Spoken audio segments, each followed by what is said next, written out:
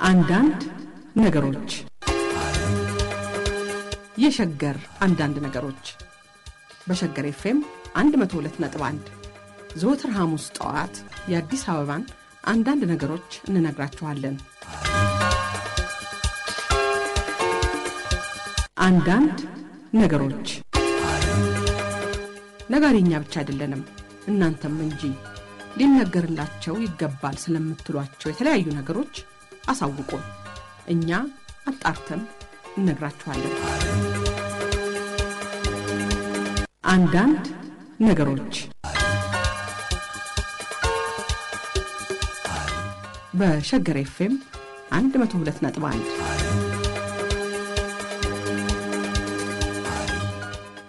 አዲሱ የውጭ ሀገር የሥራ ስምሪት አዋጅ ከወራት በፊት ይፋ ሆኖ እንዲሁም ደግሞ ከጥቂት ወራት በፊት ይጀመራል ተብሎ እስካሁን ሳይጀመር ቆይቷል። በዚህ ኤጀንሲዎች ቅሬታ ያነሳሉ። ከዚህም ባሻገር ስራ ወደ ውጭ ሀገር ሄደው መስራት የሚፈልጉትን ዜጎች እየተጉላላን ነው የሚል ቅሬታ ያነሳሉ። የተወደዳችሁ አድማጮቻችን ባለፈው ሳምንት እንደምታስታውሱት የህገ ወጥ የሰዎች ዝውውርን በተመለከተ ካነሳነው ሐሳብ ጋር ተያያዥነት ያለው የውጭ ሀገር የሥራ ስምሪትን ጉዞ ዛሬ እንደምናነሳ ቀጠሮ ይዘን ነበር። በቀጠሯችን መሰረት የዛሬ ጉዳያችን የውጭ ሀገር የሥራ ስምሪቱ ስለምን ዘገየ የሚል ይሆናል።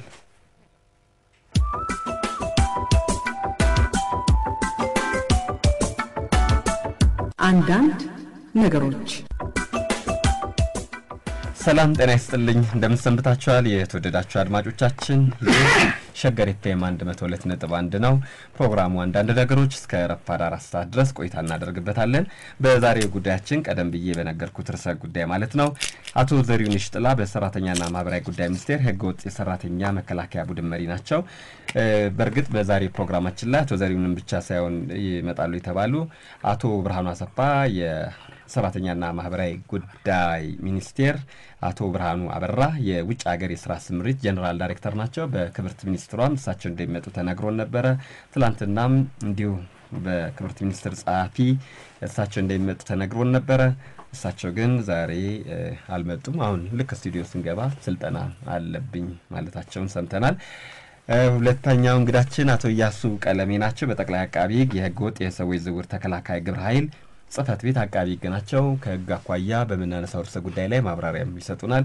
ተቋማቸውስ በዚህ ጉዳይ ምን እየሰራ እንደሆነ ይነግሩናል። አድማጮች ጥያቄ አስተያየት ካላችሁ በ011 127 54 54 ደውሉልን። 8101 ላይ ደግሞ ጽፉ እዚሁ እኛ እንመለከተዋለን።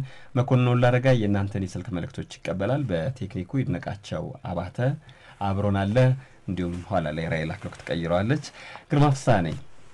ከመልእክቶች በኋላ ወደ ዝግጅታችን እንሸጋገራለን።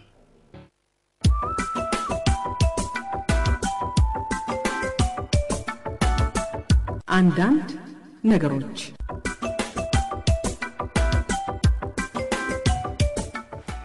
ከመልእክቶች በኋላ ተመልሰናል። የውይይታችንን አቶ ዘሪሁን እንግዲህ ባለፈው በህገ ወጥ የሰዎች ዝውውር ላይ ነው ያነሳነውና የውጭ ሀገር የሥራ ስምሪት ላይ ነው ዛሬ የምናደርገውና ለምን ቆመ እንዲያው ለውይይት እንዲያመቸን ነው።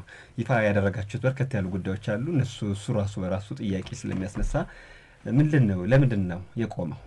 እሺ በቅድሚያ አመሰግናለሁ ሸገር ኤፍኤም 102.1 አንተም በጥያቄ እንዳነሳው የውጭ ሀገር ስራ ስምሪት አገልግሎት ጥቅምት 14 2006 ዓ.ም ነው የቆመውና የቆመበት ምክንያት በወቅቱ በነበረው አዋጅ ቁጥር 632 2001 መሰረት ዜጎች ወደ ውጭ ሀገር ሲላኩ የነበረበት አግባብ ያለውና በዛም አዋጅ መሰረት ኦልሞስት ከ400 በላይ ኤጀንሲዎች ፍቃድ ወስደው ወደ ግማሽ ሚሊዮን የሚጠጉ ዜጎች ለስራ ወደ መካከለኛ ምስራቅ ሀገራት ሄዱበት ሁኔታ ነው ያለውና በዚህ አግባብ መብታቸው ከጊዜ ወደ ጊዜ የመጣት ሁኔታዎችን በተገቢ መልኩ ስራውን መሰራት ካለመቻሉ ጋር በተያያዘ የሚደርስባቸው ጉዳት ከጊዜ ወደ ጊዜ እየጨመረ በመምጣቱ ያንን አሰራር ማሻሻል አስፈላጊ በመሆኑ ለጊዜው ቆም ብሎ ያሉትን አሰራሮች ለመፈተሽ የህግ ማዕቀፎችን ለመፈተሽ ሲባል የውጭ ሀገር ስራ ስምሪት አገልግሎቱ ቅድም ባልኩ ቀን ጊዜ ጀምሮ የቆመበት ሁኔታ ነው ያለው።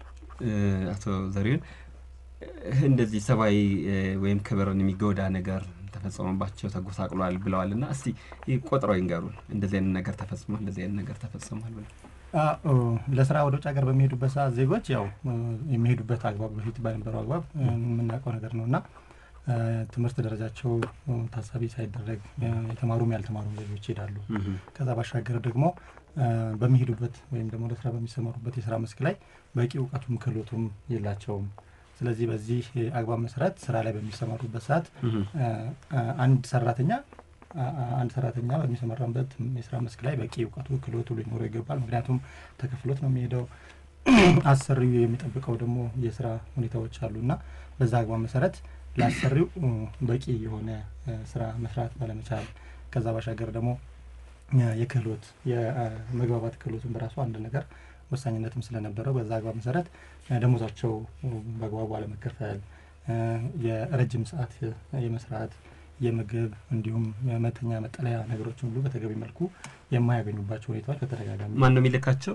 ኤጀንሲዎች ናቸው። ኤጀንሲዎች ማን ነው ፈቃድ ይሰጣል? ሰራተኛና ማህበራዊ ጉዳይ ሚኒስቴር። ብቁ አልነበሩም ማለት ነው?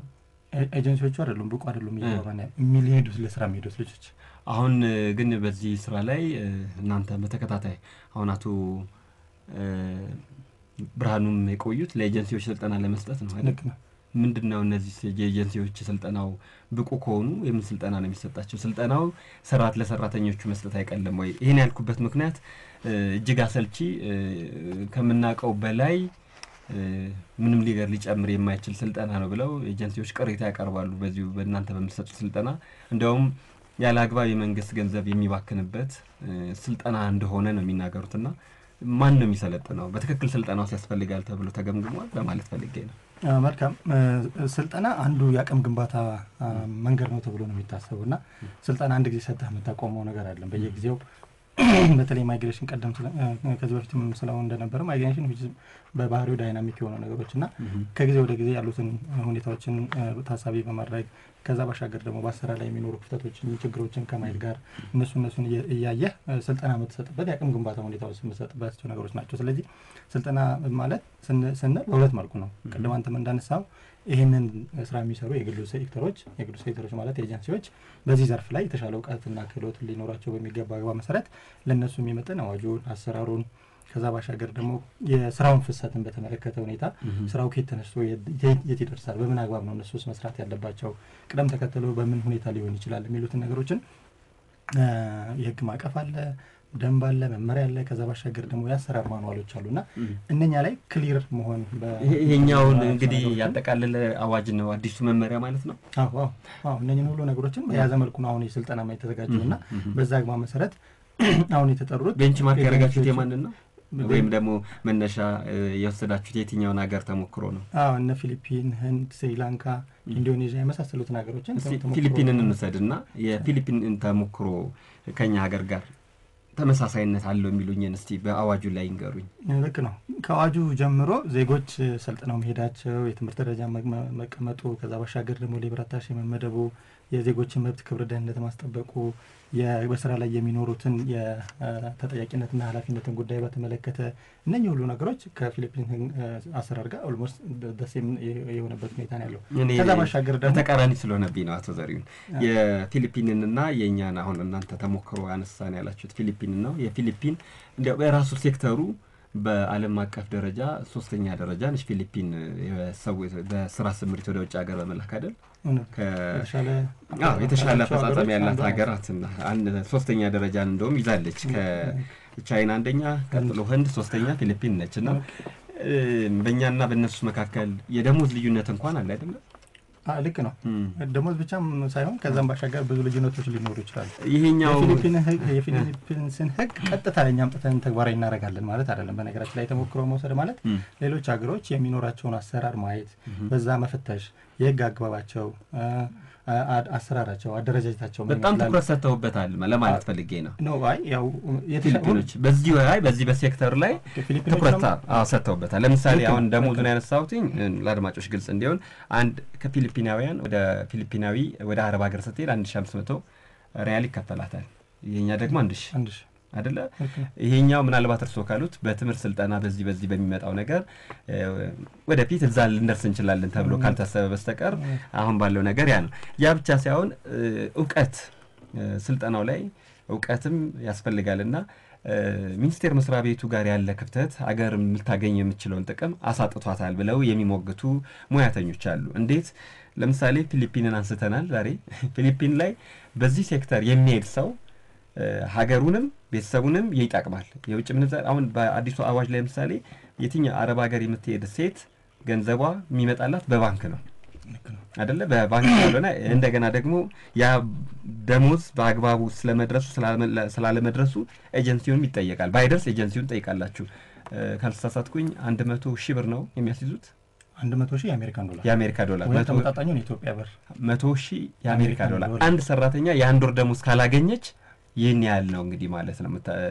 ኤጀንሲው ሪስክ ነው ማለት ነው። ወይም ደግሞ ይሄን በጣም በጥንቃቄ የሚሰራ ነው ማለት ነው ኤጀንሲዎች። እነዚህ ኤጀንሲዎች እንደርሰዋል 450 ደርሰዋል። አሁን አገር ልታጣ የምትችለውን ነገር ላስቀምጥ ፈልጌ ነው። 450 ኤጀንሲ በቀን ስንት ሰው ሊልክ ይችላል? እንዴው ከእርሶ ሙያተኛ ስለሆነ 20 እንግዲህ አባዙትና ከዛ ደግሞ ሊያገኝ የሚችለውን ነገር 9000 ማለት ነው። መንግስት ሊያጣ የሚችለውን ነገር ዝም ብሎ ሂሳቡን ሲሰራው የመጣው ነገር በብዙ ሚሊዮን ብር ሀገር ታጣለች። በብዙ ሚሊዮን ብር በእነዚህ በኤጀንሲዎቹ ብቻ እንኳን እነሱም ቤተሰባቸው እንደዚህ አይነት ነገር ነውና እንዴው ማህበራዊ ጉዳይ ሚኒስትር በትክክል ይሄን ነገር ለመስራት ቁርጠኛ አለመሆኑን የሚያሳይ ፊገርስ ዳታ ስለሆነብኝ ነው። እሺ መልካም ጥሩ ጥያቄ ነው ያነሳው። በመጀመሪያ ደረጃ ፊሊፒንስ ከኛ የተሻለ ብዙ ኤክስፒሪየንስ አላት። ኦልሞስት ወደ 7 ዓመት የሚጠጋ የውጭ ሀገር ስምሪት አገልግሎትን ስትሰራ የቆየችበት የዳበረና የላቀ ኤክስፒሪየንስ ያላት ሀገር ናትና እሱን ታሳቢ መደረግ መቻል አለበት እና ፊሊፒኖች ይሄን ስራ ሲሰሩ ከመሰረቱ ጀምሮ በነገራችን ላይ ይሄ ፕሪ ኢምፕሎይመንት የሚባል ነገር አለ። ፕሪ ኢምፕሎይመንት ማለት ልጆች ገና በትምህርት ቤት ዓለም ውስጥ እያሉ ስለ የማይግሬሽን ምንነትን በኋላ ላይ ደግሞ ሊያስከትል የሚችለውን ከዛ ባሻገር ደግሞ ምን አይነት ሁኔታዎች ይኖሩታል የሚሉት እና ማራዊ ገጽታዎችን የሚያሳይ ፕሪ ኢምፕሎይመንት የሚባል ሁኔታዎች አሉ። ያንን ከመስራት ጀምሮ ዜጎች ዌል ኢንፎርምድ ሆነው ከመጀመሪያ ጀምሮ ከስር መሰረቱ ስለ ማይግሬሽን አውቀው በኋላ ላይ ኢንፎርምድ ዲሲሽን ወይም ደግሞ መረጃ ላይ በተመሰረተ አግባብ ውሳኔ መወሰን የሚችሉ ማይግሬሽንን በተመለከተ የሚሰራ ስር ድረስ የዘለቀ አሰራር አላቸው ማለት ነው። ስለዚህ እነሱ አሁን ቀደም ስትለው ሶስተኛ ከቻይና ከህንድ ቀጥሎ በሶስተኛ ደረጃ በተለይ ሬሚታንስን ወደ ሀገር ከማስገባት ጋር ተያይዞ ሶስተኛ ናቸው ያልከው ነገር ጠለቅ ያለ ስራ ቀደም ባልከው አግባብ መሰረት ትኩረት ተሰጥቶት የተለያዩ ነገሮችን ከመሄዳቸው በፊት የሚሄዱት ልጆች ኦዋ ይባላል። ይሄ ኦዋ ማለት እዛ ለስራ የሚሄዱ ልጆች ማህበር መስርተው በዛ ማህበር አማካኝነት በየደሞዛቸው ኦልሞስት 25% ወደዛ ማህበር ውስጥ እየተባለ ሶሻል ዌልፌር ወይም ደግሞ የማህበራዊ ደህንነት አገልግሎት የሚሰጣቸውን ሲስተም ሁሉ የተዘረጋበት አግባብ አለና በዛ አግባብ መሰረት ሁሉ በጣም የተጠናከረ አሰራር ስርዓትም አላቸው። ይሄን ስራም ሲሰራ ከአደረጃጀት ጋር ተያይዞ ራሱን በቻለ ተቋም ሁሉ የሚመራበት ሁኔታ ነው ያለውና በዛ አግባብ መሰረት እነሱ የተሻለ አካሄድ እየሄዳሉበት ሁኔታ ነው። ወደ ውጭ ሀገር ሰው ወደዛ ከመሄዱ በፊት ወደ ውጭ ሀገር ሰው መላክ ካቆሙ ኤጀንሲዎች ስንት ዓመት ሆናቸው? ኦልሞስት ቀደም ካልኩሌት ማድረግ ጥቅምት 14 2006 ጀምሮ ቆሟል። ወደ 5 ዓመት ገደማ ማለት ነው እንግዲህ ይበልጣል። አሁን ቀደም ላልኩት በደንብ እርሶም እውነት ተቋማችን የዚህን ያህል አገርን የሚጎዳ ነገር ፈጽሟል እንዲሉ ፈልጌ ነው። ምክንያቱም ህጋዊ በሆነ መልኩ የሚሄድ ህገወጥ የሰዎች ዝውውርን ይገታል። ህጋዊ በሆነ መልኩ የሚሄድ ሀገርም ቤተሰብን የሚጠቀምበት ነገር ነው። አንድ ቢሮ 10 ሰው ይልካል። 450 አሉ ኤጀንሲ ብለዋል እርሶ 450 እንግዲህ በ900 ብር ነው አይደለ? $900 ያገኛሉ ገቢ በሆነ ቁጥር 900 ሲባዛ ወደ 4,50,000 ይጠጋል ማለት ነው። በአንድ ትሪፕ ይሄን ያህል ወደ ሀገር አካውንት ይገባል። የሚመጣው ደግሞ በባንክ ነው ብለውኛልና ወደ የውጭ ምንዛሬ እጥረትን የሚቀርፋል ከሚል አንፃር ነውና ተሰርቷል ይላሉ ወይ የሚለውን አሁን ሊመጡበት ስለፈለጉ ተሰርቷል በዚህ ጉዳይ ላይ አንድ ነገር መጀመሪያ ላይ መገንዘብ መቻል አለብን። ስለ ፊሊፒን አሁን ቀደም ከውጭ ሀገር ስለሚገባው ሬሚታንስ እነኚህ ነገሮች አሉ።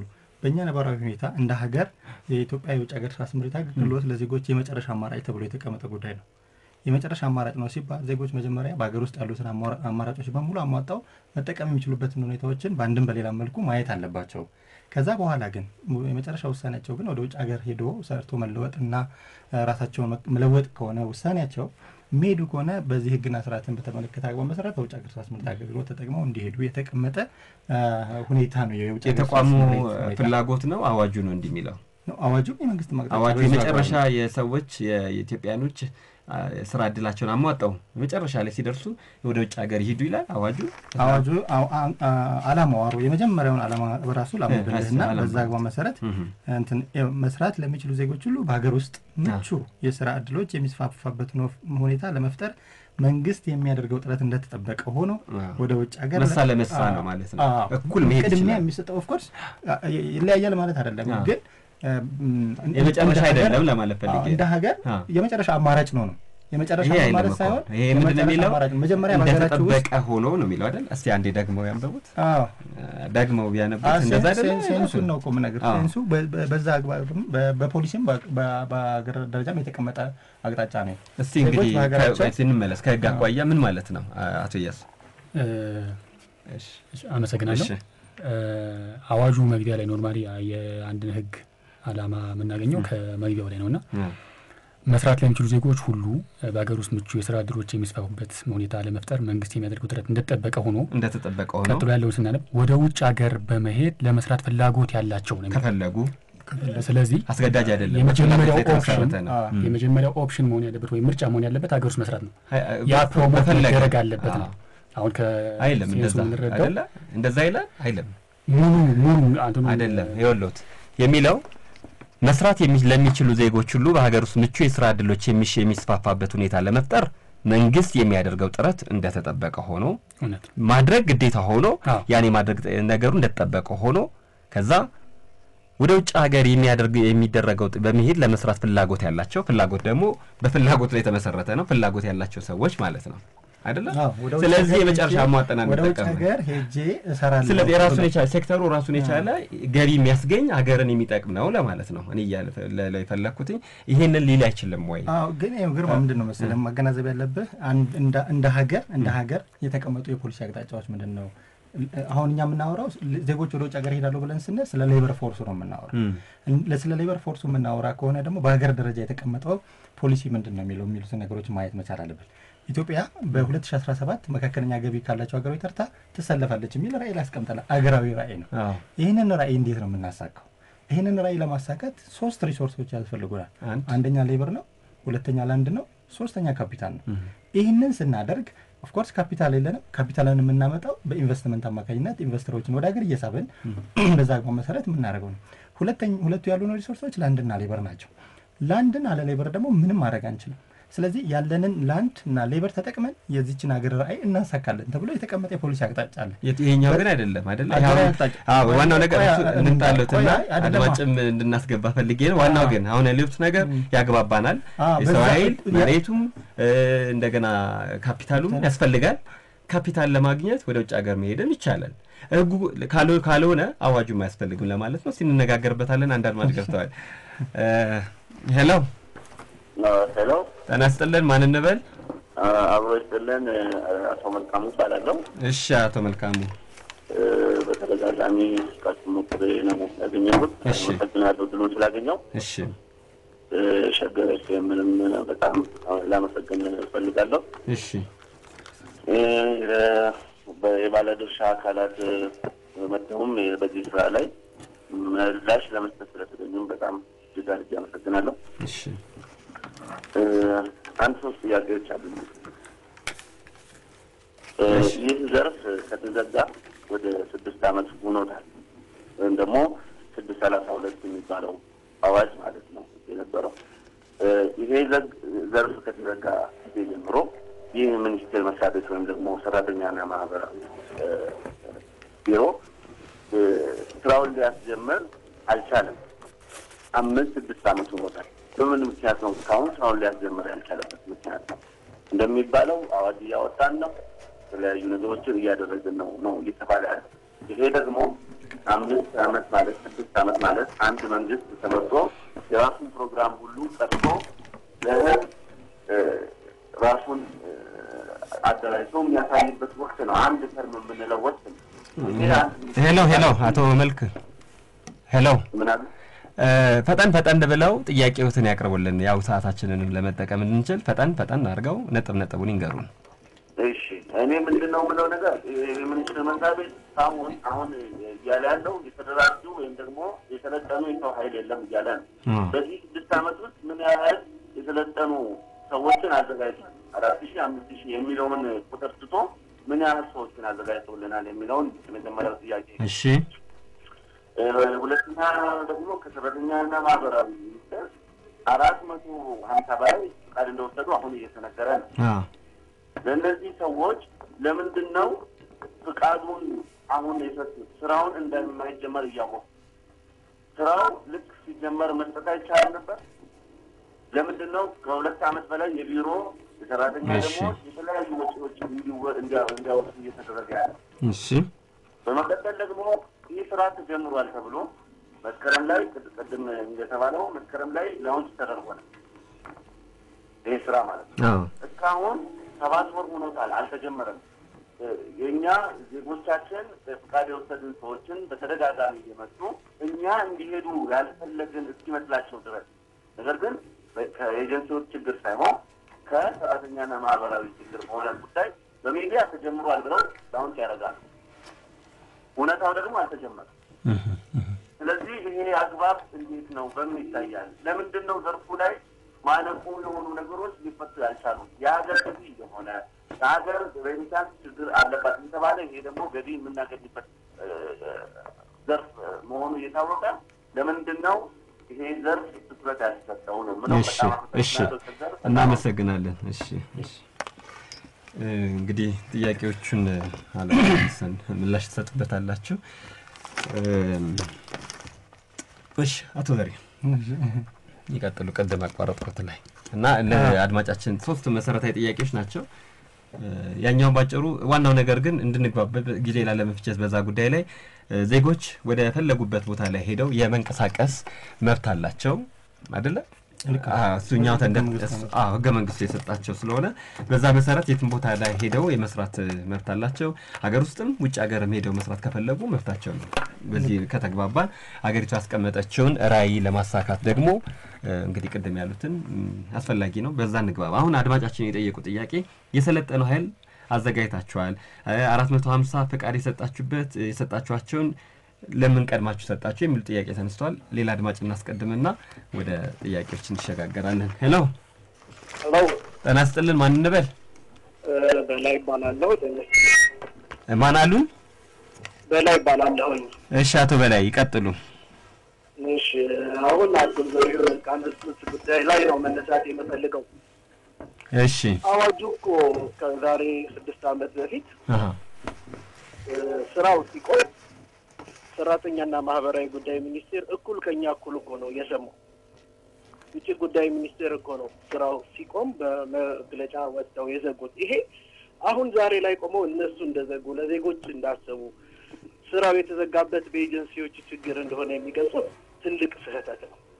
ስህተቱ ያኔ የነበረው የክቡር የውጭ ጉዳይ ሚኒስትር ዶክተር ቴዎድሮስ አድሃኖም ውጭ ጉዳይ ወክለው ሳውዲ አረቢያ በሄዱበት ጊዜ በህገ ወጥ የሄዱ ዜጎች ተንገላተው ባዩበት ወቅት ለማስተካከል የተወሰደ አቅጣጫ ነው። ይሄ በዚህ ላይ ቢታይ ነው። አዋጁ ላይ ብናየው አዋጁ ሲረቅ ጀምሮ ሊያሰራ እንደማይችል በጣም እየተጮህበት ያለ ሁኔታ ነው ያለው። በፓርላማውም በህዝብ ተወካዮች ምክር ቤት ፐብሊክ ሂሪንግ በሚካሄድበት ጊዜ በፓርላማው ታሪክ ሙሉ ቀን ዲቤት የተደረገበት የማያሰራ ከመሆኑም የተነሳ በአዋጅ ማርቀቅ ሂደቱ 23 አንቀጽ የተቀየረበት ሁኔታ ነው። ሊያሰራ የማይችል መሆኑም ነው። በዚህ አጋጣሚ የህዝብ ተወካዮች ምክር ቤትንም የቋሚ ኮሚቴ የማህበራት ማደረጃ ኮሚቴ የማህበራዊ ዘርፍ ቋሚ ኮሚቴዎችንም እናመሰግን እንወዳለን እና እነኚህ በአዋጁ ውስጥ የተሰገሰጉ የማያሰሩ ነገሮች በደንብ አዋጅን አሁን መተቸት ባንችልም ሊታዩ ይገባል ነው የምንለው። እሺ እና ያው በዚህ ላይ በእኔ እውቀት እንደው አዋጁ በህገ መንግስት አጣሪ ኮሚሽን ቢታይ ውድቅ ይሆናል ብዬ አምናለሁ። ምክንያቱም ዜጎች በመረጡትና ከፈለጉት አሰሪ ጋር እንዳይሰሩ ጭምር ሆኖ የተቀመጠ ህግ በመሆኑ ከዚህ ለማሳያ በክቡር ጠቅላይ ሚኒስትራችን ከፍተኛ ጥረት በምህረት ወደ ሀገር የተመለሱ ዜጎች ተመልሰው እንዳይሄዱ ተደርጎ አብዛኞቹ ከስራ ከፍቅረኞቻቸው ከእጨኞቻቸው ከቤተሰቦቻቸው ተለይተው ነው ያሉት። ለእነዚህ ዜጎች ቃል ተገብቶ ነው ወደ ሀገር የተመለሱትና እነኚህ ዜጎች አሁን በስምንተኛ ክፍል ታጥረው ባላቸው ልምድና ተሞክሮ እንኳን እንዳይሰሩ አዋጁ አግዷቸዋል። እነኚህ ዜጎቻችንን መጉዳት አይሆንም ወይ? በዚህ ጉዳይ ላይ በአዋጅ አቁመነዋልና ሁሉም ነገር ቢታሰብበት። ሌላው አዋጁን በመመሪያ ለመለወጥና ለማሻሻል እያደረጉ ነው ያሉት ሰራተኛና ማህበራዊ ጉዳዮች። ይህንን ማሳየት ይቻላል። በአዋጅ አንቀጽ 36 ላይ ሰራተኛን መመልመል በሚለው ላይ ማንኛውም ኤጀንሲ ሰራተኛ መልመላ ማከናወን የሚችለው በከፈተው ቢሮ ውስጥ ብቻ መሆን አለበት ይላል። እነሱ ግን በየክልል መክፈት አለባችሁ ብለው በመመሪያ አውጥተው ኤጀንሲዎች በየክልሉ ቢሮ እንዲከፍቱ ያስገድዳሉ። ያ ብቻ አይደለም፣ የመንግስትን መዋቅር ኤጀንሲው እስከ ወረዳ ድረስ ወርዶ እንዲሰራ እያስገደዱ ነው ያሉት። ይሄ ከአዋጁ ጋራ የሚቃረንበት አንደኛው ማሳያ መንገድ ነው። ሌላው አሁንም አዋጁን በመመሪያ የሚያስገድዱበትን ነገር ላንሳል። አንቀጽ 1 ላይ ስለ ዋስትና ገንዘብ ማስቀመጥ $100,000 የአሜሪካን ዶላር ወይ ተመጣጣኙ ገንዘብ ማስቀመጥ ነው የሚያስገድደው አዋጁ። ይህ ሀገራትን አልወሰንም፣ አልገደበም። እነሱ ግን በዚህ $100,000 ከሁለት ሀገር በላይ ወይም ከአራት ሀገር በላይ መስራት አትችሉም ብለው ለመወሰን የሚሄዱበት አግባብ ትክክል አይደለም። ይሄ ነው ከእንደው ለማሳያ ያህል ከአዋጅ የሚያወጡት አዋጅ ከመማሪያ ጋር ይጣረሳል የሚባልበትን እንደው ዜጎች ቢያዩት ነው እንድታዩት ነው። ሌላው እንደ ጥያቄ ላነሳ የምፈልገው ሰራተኛና ማህበራዊ ጉዳይ ለዜጎች ተብሎ ነው፣ በሰው ላይ የሚሰራ ነው፣ ለዚህ ነው የዘገየው በማለት ዛሬ ላይ ይህንን ድምጽ በማስተማር መንግስትና ህዝብን ለማሳመን ትተጋላችሁ። ዛጋም የሰራተኛና ማህበራዊ ጉዳይ ተወካዮች አሉ። እስቲ እንደው ለጥያቄ ለዜጎች ካላችሁ ዜጎች ባለፉት 6 ዓመታት ከምን ታደጋችሁ? ምን አደረጋችሁላቸው? እንደው ለዜጎች ከተባለ ዜጎችን ለመታደግ ነው ከተባለ ሁሉ ጊዜ ከምን ታደጋችሁ? እናንተ ህጋዊውን በር ዘግታችሁ እነሱ ሰራተኛና ማህበራዊ ጉዳይ ህጋዊውን በር ዘግተው በእንግልትና በስቃይ ህይወታቸው ላጡ ልጆቻችን፣ ወንድሞቻችን፣ እህቶቻችን ኃላፊነቱን ይወስዳሉ። ኃላፊነቱን ይሰማቸዋል። እንደው እነኚህ ነገሮችን በጣም ሊታዩ ይገባል። እንግዲህ እነዚህን ጥያቄዎች ምላሽ ይሰጥባቸዋል። እናመሰግናለን። አድማጮቻችን ሸገር ነው የምታዳምጡት። ፕሮግራሙ አንዳንድ ነገሮች አሁንም መደወል ትችላላችሁ 011275454 ላይ በ8101 ላይ መጻፍ ትችላላችሁ። ጉዳዩ የውጭ ሀገር የስራ ስምሪት ላይ ነው። በተለይ ማህበራዊ ጉዳይ ሚኒስትርን የሚመለከት ነው የዛሬዎቹ ጥያቄዎች ሊሆን የሚችሉትም። ከህግ አኳያም እንደ ባለድርሻ አካል ጠቅላይ አቃቢ ግን ይመለከተዋልና አንዳንድ ፍቺዎችንም አብረን እናያለን። አቶ ያሱ ሌላ አድማጭ ገብቷል በቀጥታ ስልክ መስመራችን ላይ። ሄሎ ጤና ይስጥልኝ። ማን እንበል? ትግስት እባላለሁ። እሺ ትግስት ይቀጥሉ። እኔ እንኳን መጠየቅ የምፈልገው ከአረብ ሀገር ተመላሽ ልጆችን ጓደኞቼም እኔም አለን። እሺ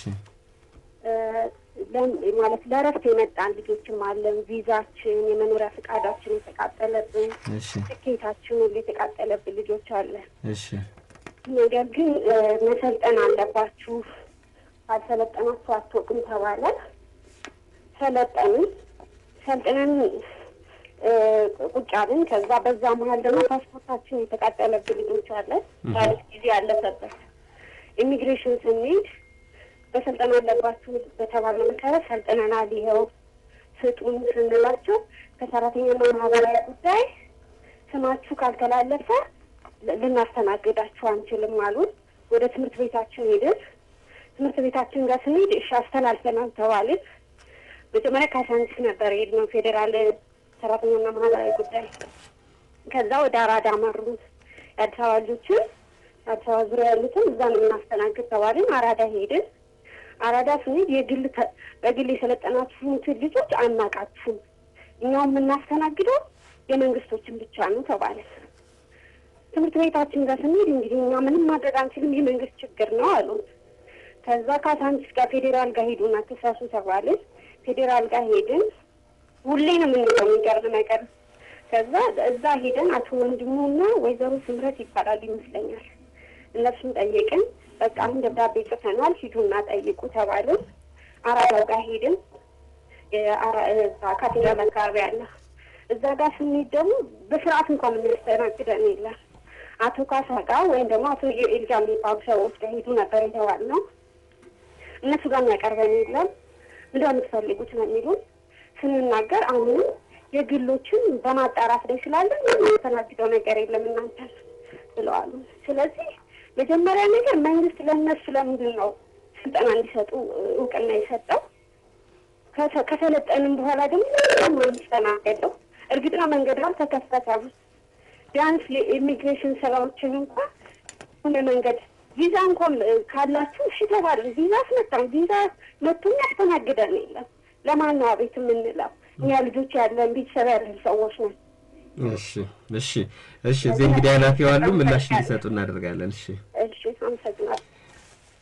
የተወደዳችሁ አድማጮቻችን በርከት ያሉ ጥያቄዎች ናቸው እነዚህና መመለስ ስላለባቸው በመልእክት እንሸጋገር። መልካም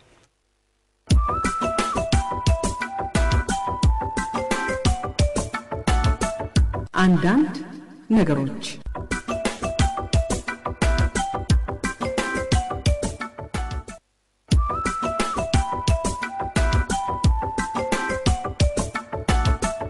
አንዳንድ ነገሮች በውጭ ሀገር የሥራ ስምሪት ላይ አንዳንድ ነገሮች እየተባባልን ነው። ጥያቄዎች ሰፋሉ። አንድ አድማጭን አስገባና እንሻገር ቀደም ብለው ስለገቡ ብዬ ነው። እሺ ሄሎ ተነስተልን ማን እንበል? አብዲ ይባላል። እሺ አቶ አብዲ ቀጥሉ። ማንሳት የፈለኩት ነገር ያው ዋና ነገሮችን ተጠቅሰዋል። ከዛ ውጪ ግን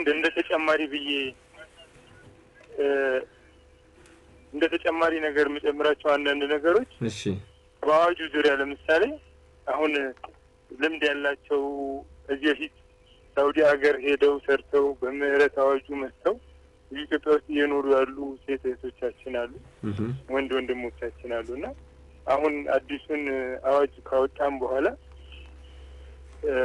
923/2000 ላይ ያው በ8ኛ ክፍል አግደናቸዋልና ብዙዎቹ ያልተማሩት ነገር ግን እዛ ሀገር ልምድ ያላቸው ብዙ ጊዜ ሰርተው ትመለሳላችሁ ተብሎ ተስፋ የተሰጣቸው ዜጎች አሉ።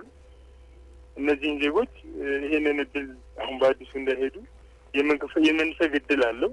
ሁለተኛ ደግሞ 8ኛ ክፍል ሳይደርሱ ብዙ ሴቶቻችንና ወንድሞቻችን ትምህርቱን አቋርጠው በተለያየ ስራ ላይ ተሰማርተው ነገር ግን ራሳቸውንና ሀገራቸውን ተጠቅማለሁ ብለው ወደ ውጭ መሄድ ቢያስቡ ይሄ አዋጅ ያግዳቸዋልና ይሄንን 8ኛ ክፍል ከማስቀመጥ ሌላ የተሻሉ አማራጮች አልነበሩም ወይ?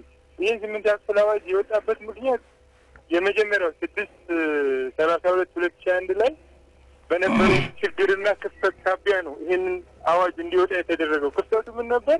ዜጎች በራሳቸው መብታቸውን መጠየቅ የሚችሉ የሚፈልጉትን ነገር ማድረግ የሚችሉ ማንበብ መጻፍ ነገሮችን መለየት እንዲችሉ ተብሎ ነው አሁን ይሄን አሻሽሎ የወጣው። ግን በስልጠናና በተለያዩ የትምህርት ካሪኩለሞች በማዘጋጀት ማንበብና መጻፍ የሚችሉትን ከ8ኛ ክፍል በታች ያሉትን ማካተት አይቻልም ወይ? አሁን ለምሳሌ ከ8ኛ ክፍል በላይ የስልጠና ማኑዋል ሰራተኛ ማህበራዊ ጉዳይ አዘጋጅቶ ነው ወደ ስልጠና ሰዎች እንዲገቡ የተደረጉትና ከዛ በታች ላሉትም እኮ አማራጮች ማዘጋጀት ይቻላል። ይህ መደበኛ ያልሆኑ ትምህርቶችን እንደዚሁም ደግሞ የተለያዩ የስልጠና ማኑዋሎችን በማሻሻልና ጊዜውን በመጨመር ዜጎች ብቁና የተሻለ ክህሎትና እውቀት ኖሯቸው ያን ስፔሲፊክ የተወሰነውን ስራ የቤት ውስጥ ስራዎችን መስራት ይችላሉና በዚህ በኩል ልብስ እንዴት መታሰብ አቃተው ማሰብ አይቻልም። ምክንያቱም 8ኛ ክፍል ላይ ገደብነው ማለት ብዙ ዜጋ በህገወጥ በጓሮ በኩል ሄዶ እልቂት እንዲከሰትና እስቲል አሁንም የኢትዮጵያ ሚስዮኖች በውጭ ሀገር ይህንን ስራ መስራት ላይ ነው ያሉት።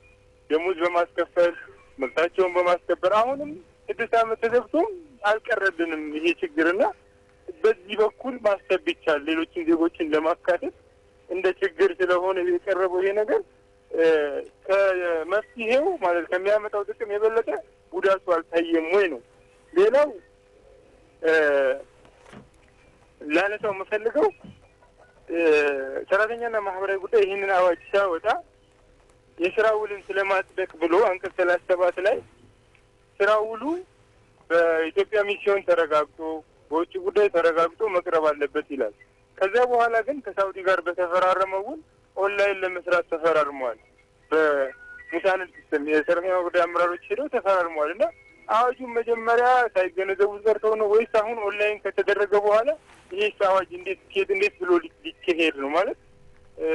ኦንላይን መጽደቅ ከተባለ ነገሮች ሁሉ ኦሪጂናሊቲያቸውን ጠብቀው ሴኩሪቲያቸውን ጠብቀው ይስተናገዳሉ ነውና አሁን ይሄንን ሲፈራረሙ የበፊቱን የተፈራረም የወጣውን አዋጅ ጋር እየተቃረነ ነው ማለት ኦንላይን ከሆነ ሃርድ ኮፒ ላይ መጣ ነው። ስለዚህ ሃርድ ኮፒ ደግሞ አሁን ወረቀቶች እየቀሩ ራሱ ማህበራዊ ጉዳይ ኦንላይን ሲስተም እየዘረጋ ያለበት ሁኔታ ነው ያለው አሁን ያለው ሪያሊቲው ማለት ነው። ዶክመንቶች በወረቀት ከሚቀርቡ በሲስተም እና በዳታ በኢንተርኔት በሚሆን ሰዓት ነገሮች ይቀላጠፋሉ በሚል እነዚህ ህጎችና አሰራሮች እየወጡ ባሉበት ሁኔታ ከአዋጁ ጋር እየተቃረኑ ነው ያሉትና አዋጁ በሚሻሻሉበት ሁኔታዎች ላይ ምን ታስበዋል? ምክንያቱም ነገሮችን እያየን ማሻሻል ያለብን ነገሮች ስላሉ ነው። እሺ ሶስተኛ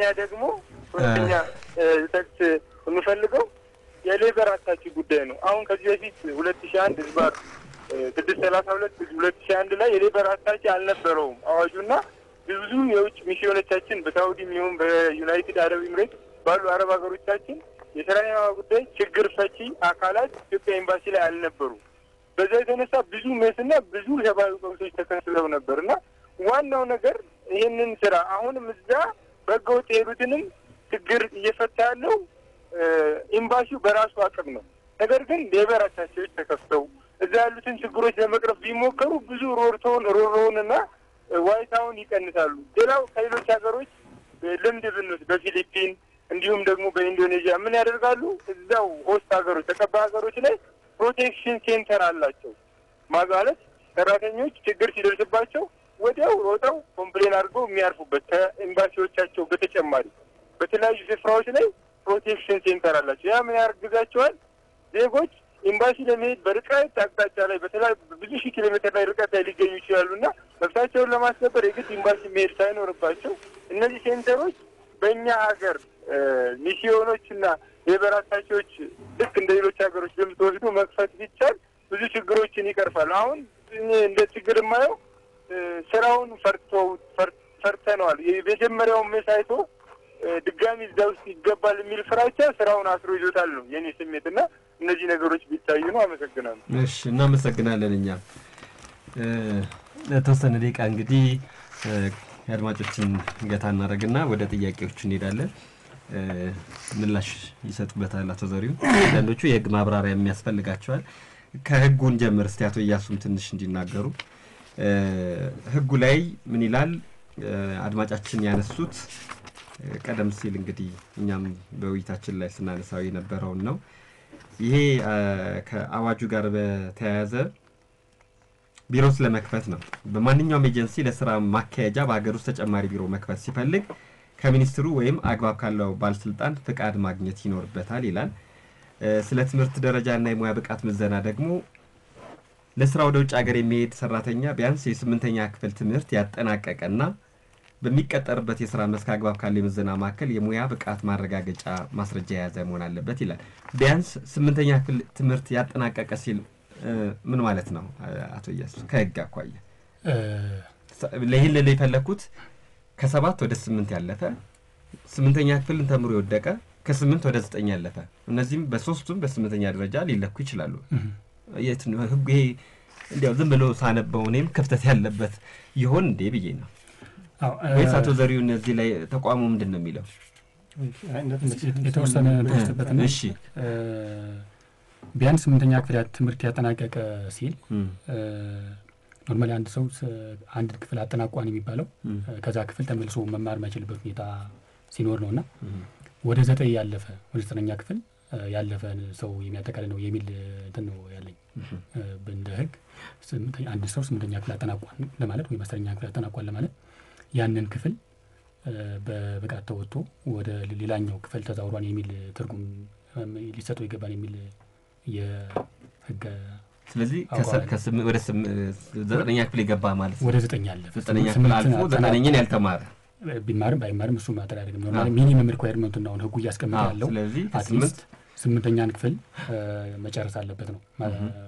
ፈተና አለ ኖርማሊ በክልል ደረጃ የሚሰጥ ሚኒስትር ያለ ያንን ፈተና ወስዶ ወደ ቀጣይ ያለፈ ነው። ይሄን ነው የሚለው። በጣም ጥሩ። እሺ ከዚህ በተጨማሪ አቶ ያሱ ከገለጹት በተጨማሪ 8ኛ ክፍል ትምህርት ማጠናቀቅ ማለት በትምህርት ሚኒስቴር ትርጉም መሰረትም ቀደም በተባለው አግባብ ለ8ኛ ክፍል ትምህርት የተቀመጠውን ካሪኩለም በሚገባ አጠናቀው ከዛ ክፍል ወደሚቀጥለው ክፍል የተዛወሩ የሚሉትን ነገሮችን ዲፊኒሽን በዛ መልኩ ስለተቀመጠ 8ኛ ክፍል ትምህርት የወደቀ ከ7 ወደ 8 አልፎ ያለፈ 8ኛ ክፍል ትምህርት እየተማረ ያለ 8ኛ ክፍል ትምህርትን ያጠናቀቀ የሚባል አይደለምና በዚሁም አጋጣሚ አድማጮችም ከዛ ባሻገር ደግሞ ኤጀንሲዎችም ይሄንን በዚህ ልክ መረዳት አለባቸውና እኛም በዚህ አግባብ መሰረት ለሚመለከታቸው አካላቶች በሙሉ ይሄንን ስንገልጽ የነበረበት ሁኔታ ነው ያለውና በዛ መታየት መቻል አለበት። ጥሩ። ሌላው የዚሁ ከአንቀጹ ጋር ሊድና አሁንም የህግ ማብራሪያ ተሰጥቶበት እርሶ እንዲመልሱ ፈልጌ ነው። አንቀጽ 36 ላይ ቁጥር 1 ስለ ሰራተኛ ምልመላ ምን ይላል? ማንኛውም ኤጀንሲ የሰራተኛ ምልመላ ማከናወን የሚችለው በከፈተው ቢሮ ውስጥ ብቻ መሆን አለበት። የከፈተው ቢሮ አዲስ አበባ ላይ ከሆነ አዲስ አበባ ላይ ብቻ ነው አይደል? እንደዛ ነው ትርጉሙ ነው። ሌላ የተለየ ትርጉም አለ? ከዚህ የተለየ ትርጉም ሊሰጠው አይችልም። ስለዚህ ጅማ ላይ ያለች አዲስ ወጣት ወደ ውጭ ሀገር መሄድ ብትፈልግ አዲስ አበባ ላይ መጣ መዝገብ አትችልም ማለት ነው የሚል ነገር የሚያመጡ አሉ። ምክንያት ኤጀንሲዎች አዲስ አካባቢ ላይ በተከፈቱት ነው የሚልም ደግሞ መመሪያ አለና ይሄ እርስ በርሱ ሊጋጭ አይችልም ወይ የሚል ስጋት አላቸው። ይሄ ነገር በደንብና በጥንቃቄ ማየት ተገቢ ነው። በተለይ እነኚህ ነገሮች ሲቀመጡ ለምን ተቀመጡ፣ በምን አግባብ ነው የተቀመጡት፣ ማንን አድሬስ ለማድረግ ነው የሚሉትን ነገሮችን በደንብና በተገቢ መልኩ ማየት መቻል አለብን። ቀደም ስለእንደነበረው ባለፈው ሳምንት ስንገልጽ እንደነበረው ይሄን አዋጅ ስናወጣ ባለፈው የነበረን ተሞክሮ በማየት የሌሎች ሀገሮችን የህግ አደረጃጀት ያሰራ ስርዓቶችን በማየት በመፈተሽ የተደረጉ የተቀመጡ የህግ ማቀፎች ናቸው። ስለዚህ ይሄንን ስናደርግ አንድ ኤጀንሲ መመልመል የሚችለው በከፈተው ቢሮ ብቻ ነው ተብሎ ሲቀመጥ ከዚህ በፊት ሲመለመል የነበረው በምን አግባብ ነው የሚሉትን ነገሮችን በዛው ልክ ማየት አለብን። ደላላ በየቦታው ከየትም እየመለመለ የሚያመጣባቸው ሁኔታዎች አሉ። ይሄ አሰራር ሊቀር ነው የሚፈልገው። ዜጎች ይሄን አገልግሎት ሲያገኙ እውቅና ባለው ቢሮ አቶ ዘሪሁን ይሄንን ለማስቀረት ስትሉ የሰዎችን ባለፈው ባልደረባዬ መኮንን ወላረጋይ ሲጠይቅ ነበር። የሰዎችን የመንቀሳቀስ መብት አይገድበውም፣ ህገ መንግስቱን አጥሱም። ገርምሽ ይሄንን ሐሳብ ታመጣለህ ብዬ አላስብም። ህገ መንግስቱ የሚለው አንቀጽ መዘዋወር የሚለውን ማለት ነው። እየተደማመጠን አይ መዘዋወር ለዛ ሳይሆን ራሱ ላይ ለመጣለህ። እሺ አንቀጽ 12 በህገ መንግስቱ አንቀጽ 12 ማንኛውም ዜጋ ወይም ህጋዊ መንገድ ወደ ሀገር ውስጥ የገባ የውጭ ሀገር ዜጋ በፈለገው በሀገሪቱ ክልል ውስጥ ነው በሀገሪቱ ክልል ውስጥ በፈለገው አካባቢ ተዘዋውሮ መስራት ይችላል። በሀገሪቱ ክልል ውስጥ አንድ ሁለተኛ በፈለገ ጊዜ ከሀገር ይወጣል፣ በፈለገ ጊዜ ወደ ሀገር ይገባል ህገ መንግስቱ የሚል። እኛ እያልን ያለ ነው ይሄንን አገልግሎት ዜጎች ባሉበት ቦታ ይዳረሳቸው። ከየትኛውም የክልሉ ጫፍ ተነስተው መጥተው አዲስ አበባ ድረስ ይሄን አገልግሎት ለማግኘት መምጣት የለባቸው። ከፈለጉስ ቆይ እንዴ ልጨርስ። ይሄንን አገልግሎት የውጭ ሀገር ስራ ስምሪት ማለት ስራው የሚሰራው በተቀባይ ሀገር በውጭ ሀገር ነው ስራው ያለው። ከስራው ለከመሄዳቸው በፊት ግን ባለፈው ሳምንትም ስንነጋገር እንደነበረው የሚፈጽሟቸው ሂደቶች አሉ። እነኛን ሂደቶች እዛው ባሉበት ቦታ ሆነው አገልግሎቱን አግኝተው ቀጥታ ወደ ውጭ ሀገር የሚሄዱበትን ሁኔታ ይመቻችላቸው። ከየትኛውም ከሀገሪቱ ጠረፍ ከየትኛውም ክልል ላይ ጫፍ ተነስተው ወደ አዲስ አበባ በሚመጡበት ሰዓት የሚያወጡት ወጪ አለ። የአዲስ አበባ ከተማ ሁኔታዎችን ከለማው ጋር ተነስቶ ኢቭን በመኪና እስከ መገጨት የሚደርሱበት ሁኔታ አለ። ሆቴል ይዘው ከማደር ጋር የገንዘባቸውን የመዘረፍ የመደፈር ለብዙ ችግሮች የመጋለጥ ሁኔታዎችን ከዚህ በፊት የታዩ ነገሮች ናቸው።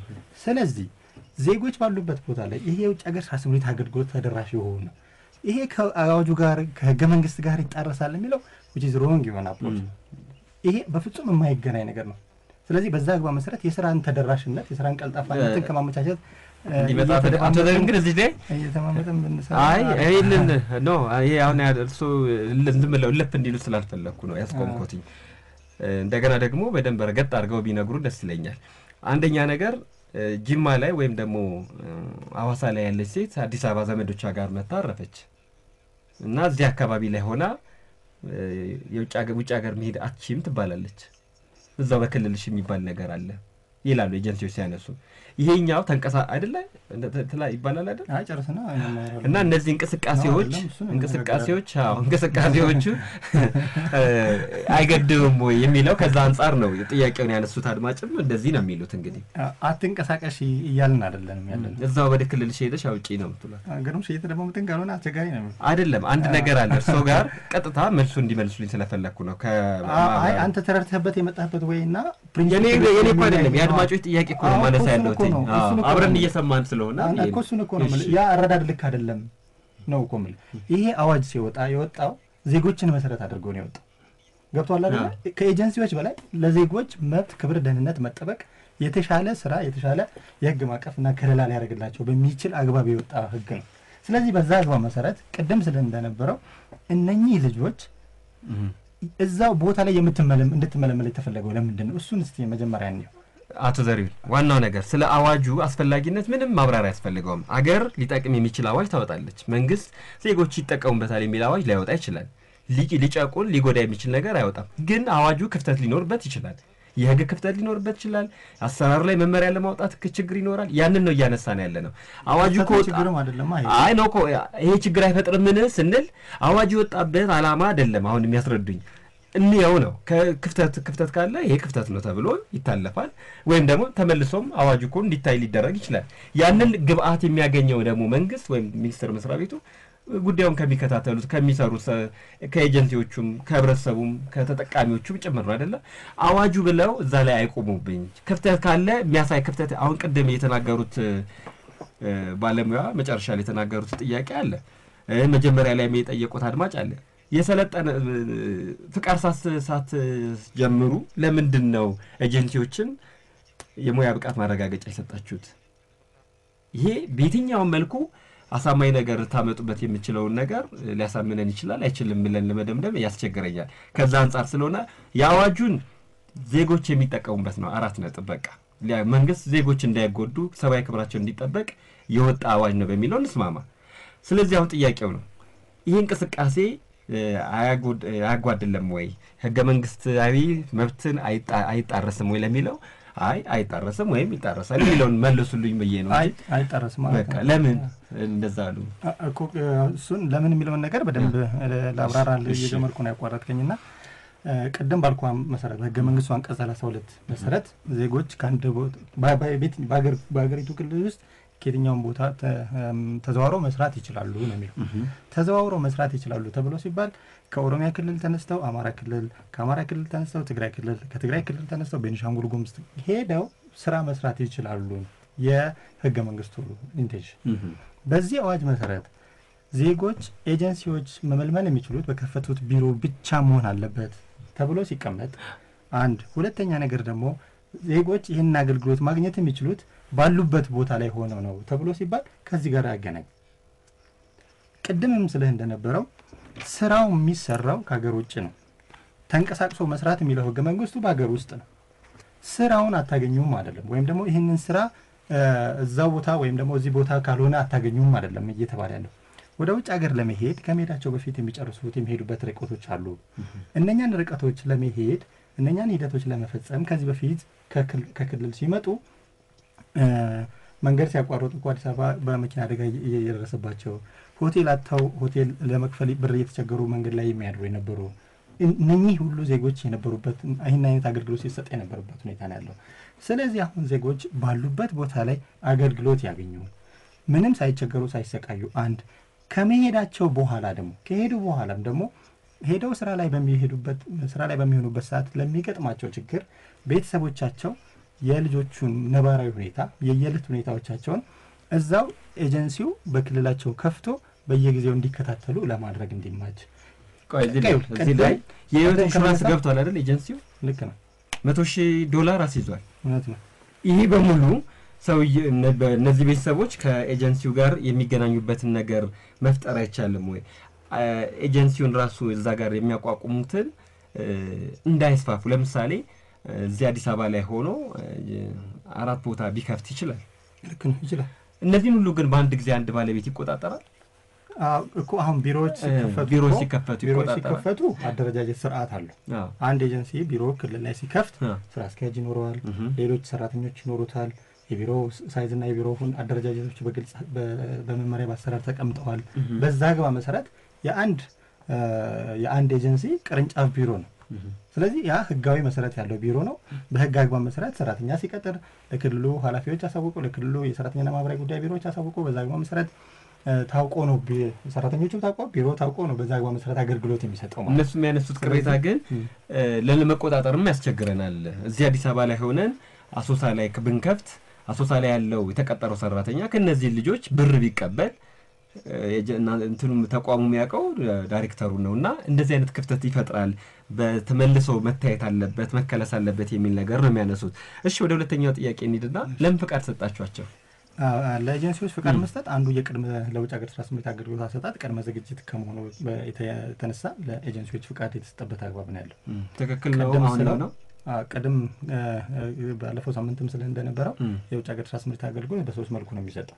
መንግስት ለመንግስት፣ በግል ጥረትና በኤጀንሲ ማለት ነው። ስለዚህ በዚህ ዘርፍ መሰማራት እንፈልጋለን የሚሉ የግሉ ሴክተሮች ማለትም ኤጀንሲዎች ወደዚህ ዘርፍ እንገባለን ብለው ፍላጎት ያለው ሰው ማንኛውም ሰው ሁሉ በአዋጅ በተቀመጠው መሰረት ፍቃድ ማውጣት ያው መብቱ በመሆኑ መሰረት በዛ አግባብ መሰረት ኤጀንሲዎች በፍላጎታቸው በዚህ ዘርፍ መሰማራት እንችላለን ብለው አዋጅ ወጥቷል። በአዋጁ መሰረት ፍቃዳቸውን ያወጡ ያሉበት አግባብ ነውና ፍቃድ መስጠትም በአዋጅ የተደገፈ አግባብ ስለሆነ እኔ ይሄን ያነሳውበት ይሄ በፍቃዱ ሳይጠቀሙበት አዲሱ አላችሁ። ልክ ነው። የኛ አይነት ክፍተትም አለ። አንድ ሙያ ፍቃድ በዚህ እሰራለሁ ያለ ሰው ምንም አይነት ጥቅም ሳያገኝ ወጪ ብቻ አውጥቶበት ፍቃድ እንደገና እንደገና ፍቃድ ማውጣት ራሱን የቻለ እዛ ቦታ ላይ ኢንቨስት አድርጎ ወይም ደግሞ እዛ ቦታ ላይ የተሰማራን ተቋም ከማሰልቸት አልፎ ተስፋ ያስቆርጥም ወይ ኪሳራም አይደለ ወይ ለማለት ፈልጌ ነው። ልክ ነው። እንደ ቢዝነስማን ኦፍ ኮርስ ያው ይሄ ቢዝነስ ነው ማንካካረው ነገር ነው። ኪሳራ አለ፣ ወጪ አላቸው። ይሄንን ሚኒስቴር መስሪያ ቤቱም ኦፍ ኮርስ አንደርስታንድ ያደርጋል፣ ይረዳል። ግን ያው በተለያዩ ምክንያቶች ያው መፍትሄ ማለት ያው የቤት ኪራይ አይከፍልም ማለት ነው። ለምን አይፋጠነውም ብዬ ነው። የሰራተኛ ደሞዝ ምናምን አይከፍልም ኦፍ ኮርስ።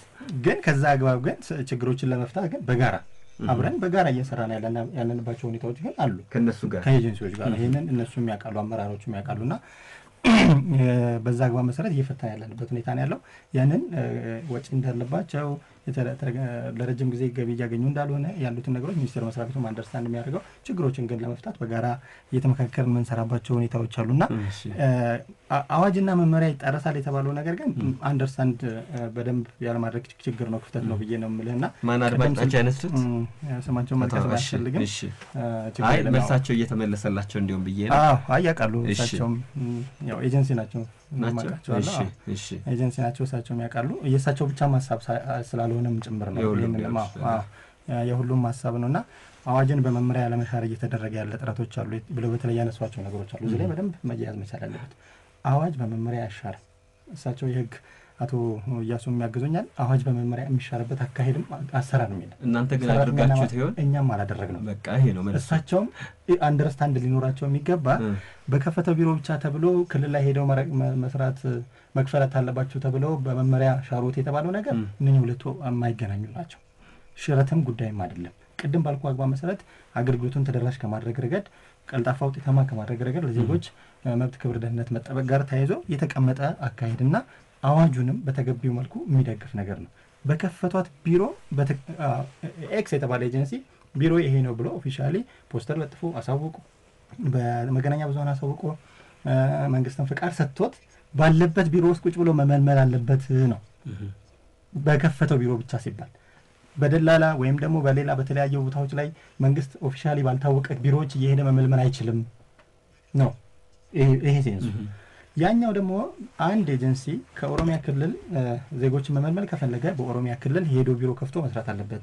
በትግራይ ክልል ከትግራይ ክልል ዜጎችን መመልመል ከፈለገ ትግራይ ክልል ሄዶ ቢሮ መክፈት አለበት። እዛ ቢሮ የከፈተው ቢሮ ነው መልመላ ማድረግ የሚችለው። ይሄ ነው ሴንሱ እንጂ ሁለቱ የሚጣረሱ ነገሮች አይደለም። ሌላኛው 100,000 አሜሪካን ዶላርን ወይም ተመጣጣኝ ኢትዮጵያ ብር እንድናስቀምጥ አዋጁ ይደነግጋል። አዋጁ ላይ ግን ከሁለት ሀገር ከአራት ሀገር ወይም ደግሞ ከዚህ ሀገር ብቻ ብሎ አይወስንም የተባለበት ነገር አለና አፈጻጸሙን በመመሪያ እንደሚደገፍ ያሳየበት አግባብ አለ። በዛ አግባብ መሰረት አንድ ኤጀንሲ 100,000 አሜሪካን ዶላር በዝግ ሂሳብ የሚያንቀሳቅሰውን ሲያስቀምጥ ለሁለት ሀገሮች ነው ተብሎ በመመሪያ ተወስኗል። ስለዚህ ይሄ ሲደረግ ለምንድን ነው የተደረገው? በምንስ አግባብ ነው ሲባል አንድ ኤጀንሲ ባለፈውም ጀምሮ ስንነጋገር የነበረው ይሄ ስራ የሚሰራው በሰው ልጅ ህይወት ላይ ነው። አንድ የሰው ልጅ ህይወት ክቡር የሰው ልጅ ህይወት ነው። በምንም አግባብ ልንመልሰው ልንተካው ማንችለው አንዲት ስህተት እንደ ቀላል ስህተት የምናየው የሂሳብ ካልኩሌሽን በላጲስ አጥፍተን የምናስተካክለው ነገር አይደለም። የሰው ልጅ ህይወት በጣም ሴንሲቲቭ ነው። ስለዚህ በዚህ አግባብ መሰረት ኤጀንሲዎች ይህን ስራ ሲሰሩ 100 አሜሪካን ዶላሩም ሲቀመጥ ፋይናንሻል ካፓሲቲያቸውን ከማየት አንጻር ነው። ከስራ አስኪያጅ ጋር ከመናመን ጋር ከትምህርት ዝግጅት ጋር ከስራ ልምድ ጋር ሲታይ ደግሞ የሰው ኃይል ብቃታቸውን ከመፈተሽ ከማየት ጋር የተቀመጠ ክራይቴሪያ ነው። ስለዚህ ይህንን 100,000 አሜሪካን ዶላር ለሁለት ሀገሮች ብቻ ይስሩበት ተብሎ እዛ ጋር ሲቀመጥ አንድ ኤጀንሲ በሁለት ሀገር በዚህ የ100,000 አሜሪካን ዶላር ይስራ ተብሎ ሲታሰብ የስራ አሁን አራት ቦታ ይስራ ተብሎ ቢባል ያ ኤጀንሲ አራት ቦታ ሊበተን አራት ሀገር ሊሄዱ ነው ማለት ነው። ስለዚህ ማኔጅመንቱንም ራሱ ለኤጀንሲው የሚያስቸግር ጉዳይ ነው የሚሆነው። እነሱ ያስቸግረናል ብለዋል። እናንተስ በተሞክሯቸው ሲያስቸግራቸው ተመልክታችኋል? ከዚህ በፊት እኮ የነበሩ ነገሮችን ታሳቢን በማድረግ ያምጡልኝ። ከዚህ በፊት 4-5 ቦታ ላይ በማድረጋቸው ጉዳት ያደረሱ አራት አምስት ሀገርም አልሰራም ነበር እኔ እስከማውቀው ጊዜ ድረስ ማለት በአንድ ጊዜ በነበረን ሁኔታ ማለት ነው። ስለዚህ ያለው ነገር ማኔጅመንት ነው። ይሄ አንደኛ የሌሎች ሀገሮችም ተሞክሮም ጭምር ነው። ሁለተኛ ነገር ደግሞ ያንን ስራ ማኔጅ ከማድረግ ጋር ተያይዞ አንድ ሰው አራት ሀገር በአንድ ጊዜ አሁንም እኮ ብር መጨመር ነው እንጂ እኮ በነገራችን ላይ ከዛ ከሁለት ሀገር በላይ አትሰራም አይደለም የተባለው። 100,000 አሜሪካን ዶላር ሲያስቀምጥ ለሁለት ሀገር ነው። ከዛ በላይ ደግሞ መስራት ከፈለገ ሌላ 100,000 አሜሪካን ዶላር ማስቀመጥ አለብህ ነው እንጂ የተባለው 100,000 አሜሪካን ዶላር ብቻ ስላስቀመጥ ከሁለት ሀገር ብቻ ትሰራለህ ተብሎ። ስለዚህ ቅድም ያሉኝ የማኔጅመንት ጉዳይ ሳይሆን ይሄኛው እንግዲህ ዋናው ነገር ዋስትና እንዲያስይዝ ነው እንጂ የማኔጅመንቱ ጉዳይ አሳስቧቸው አይመስልም። ምክንያቱም 200,000 ካስያዘ የአራት ሀገር ይችላል እያሉ ነው። ስለዚህ ማኔጅመንቱ ጉዳይ ሳይሆን ዋናው ዋስትና ነው እያሉ ነው። የማኔጅመንት ብቻ ማለት አይደለም።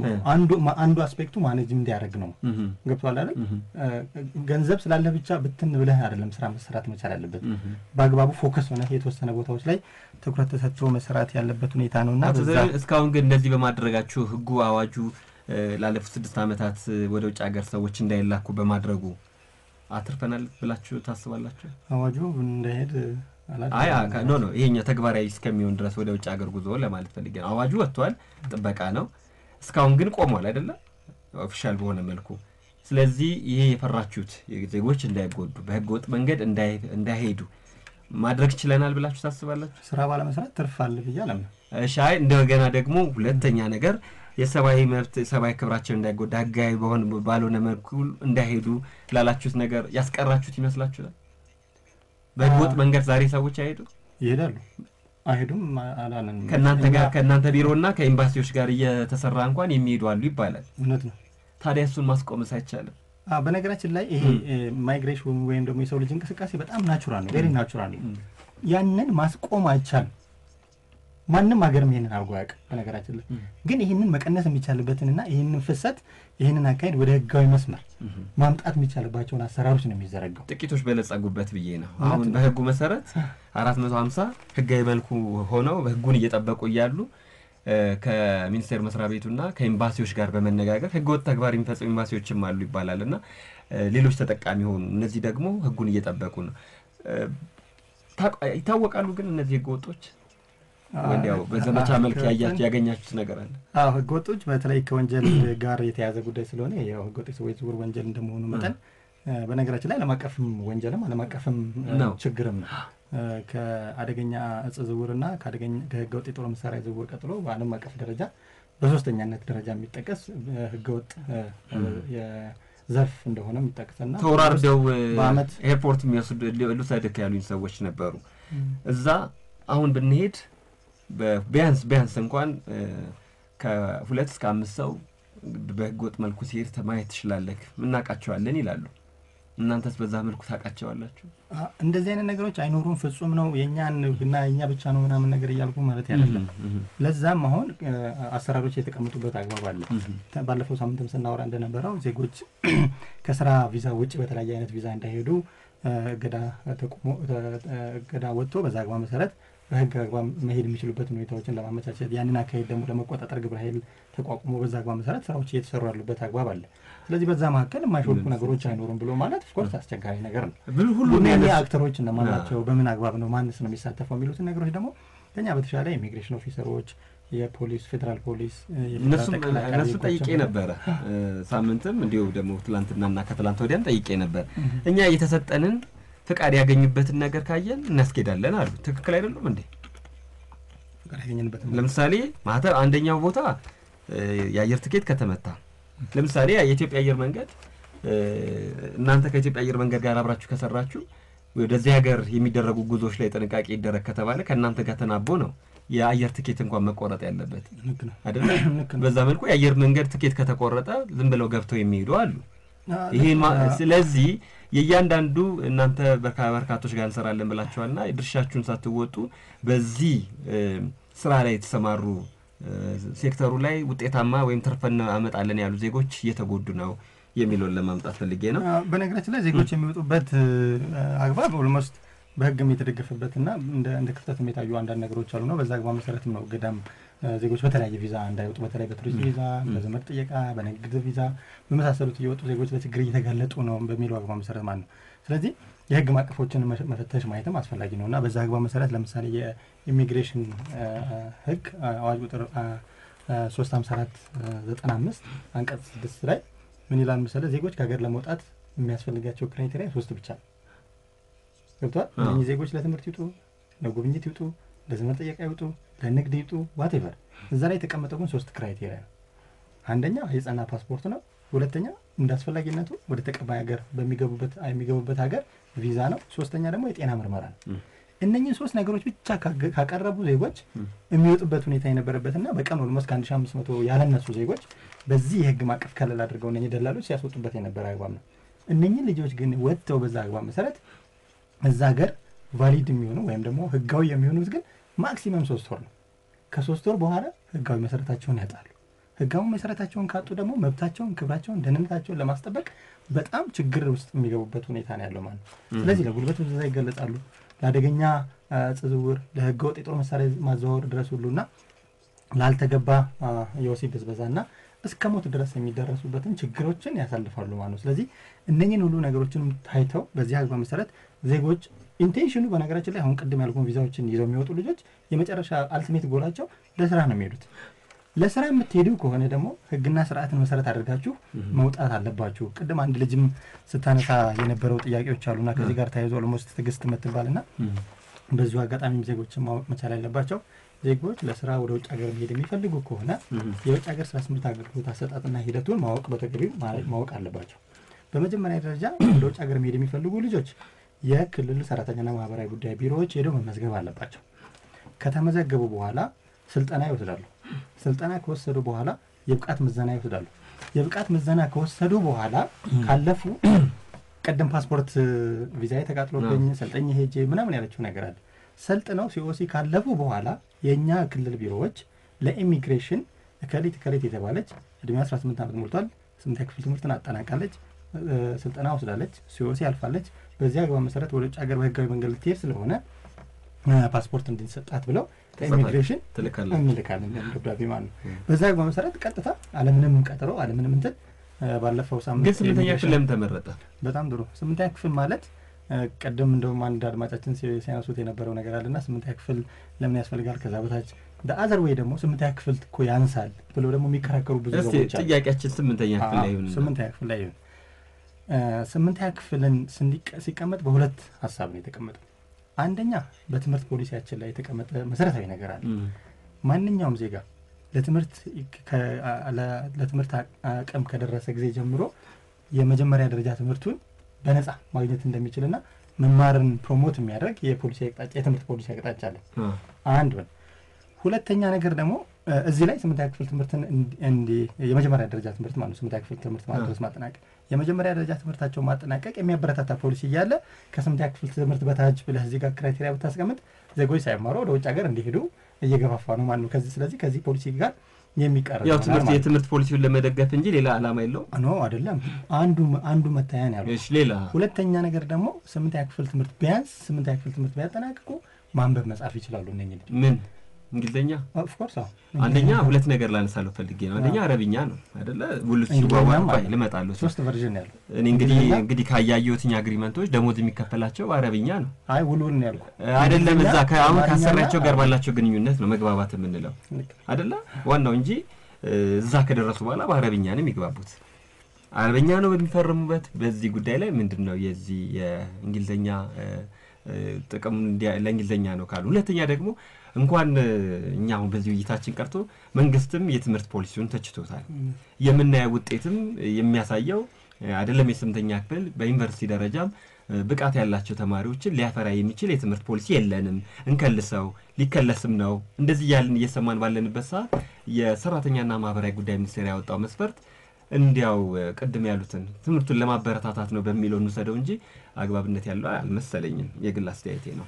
እንደውም 8ኛ ክፍል በነገራችን ላይ ያንሳል ብለን ነው እኛ የምናስበው። ቅድም ካልከው ነገሮች አንፃር በተለይ 8ኛ ክፍል ከፍ ማለት አለበት እንደው ለምንድን ነው እኮ ያው ዋናው ነገር ለመግባባት ነው። ቀደም እኮ ስንነሳ ለመግባባት ብቻ አይደለም። በነገራችን ላይ አንድ ሰው የተሻለ ትምህርት ባገኘ ቁጥር የተሻለ መደራደር፣ የተሻለ መከራከር፣ የተሻለ ሐሳቡን የመግለጽና የተሻለ የማሳመን አቅም ይኖራል። ገብቷል? እነ ፊሊፒንስ የተሻለው ናቸው ብለን ስናስብ እኮ የተሻለ ትምህርት ደረጃ ያላቸውን ከዛም በላይ የሰለጠኑ ዜጎችን እየላኩ ነው ያለው። ስለዚህ እነሱ የተሻለ ክፍያ ይከፈላቸዋል ብለን ስናስብ እነሱ የተሻለ የሰው ኃይል እያቀረቡ ነው።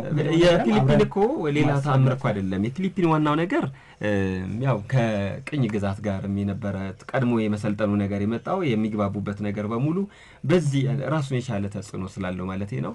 ይሄ አይነት ተሞክሮ ይዟቸው ዲሲፕሊን እንዲሆኑ በሰርቶ የማግኘትን ነገር የመጣ ነገር ስለሆነ ነው።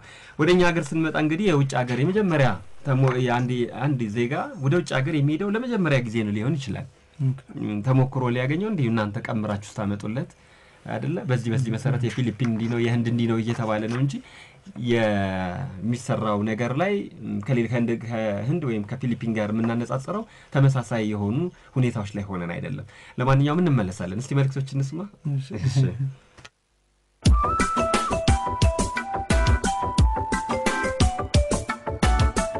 አንዳንድ ነገሮች ተመልሰናል። ከመልእክቶች በኋላ አድማጭ አለ እየተባለ ነው። ወደ አድማጭ እንሸጋገራለን። ሌላ አድማጭም በጽሁፍ መልእክት ልከዋል።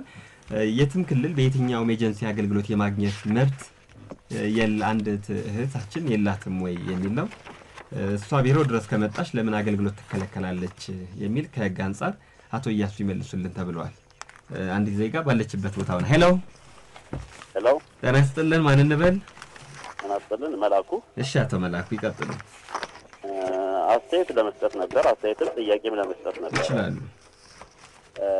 ምንድነው አሁን በዚህ ቀርቦ ምላሽ ስለሰጡ እናመሰግናለን። እናንተም ይሄን ፕሮግራም ስላዘጋጃችሁ። ግን በዚህ በህገወጥ ሰዎች ዝውውር በክቡር ምክትል ጠቅላይ ሚኒስትር የሚመራ የተቋቋመ ብሔራዊ ኮሚቴ አለ።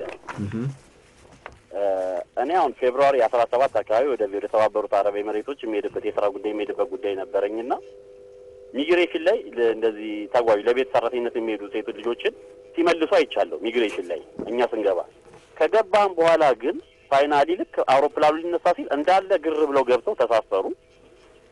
ከዛ በኋላ ግን ይሄን ጉድ ሳላይ ሄድን ብዬ ሻንጣዬን ይዤ ሲወርዱ ልጆቹ ሻንጣ አንስተው ሲወጡ ጠብቄ ሳይ አንድ ኢትዮጵያዊ ከአንድ ፕሌን ውስጥ እስከ 40 ሴት ቲም ሊስት ይዞ ስም እየጠራ ነው ሲሰበስብ ያየሁትኝና ከዚህ ከተቋቋመው ከብሔራዊ ኮሚቴውን በላይ አቅም ያለው ፓወር ያለው በአንድ አውሮፕላን 40 እና 45 ሰው የሚያሳፍር ኃይል አለ።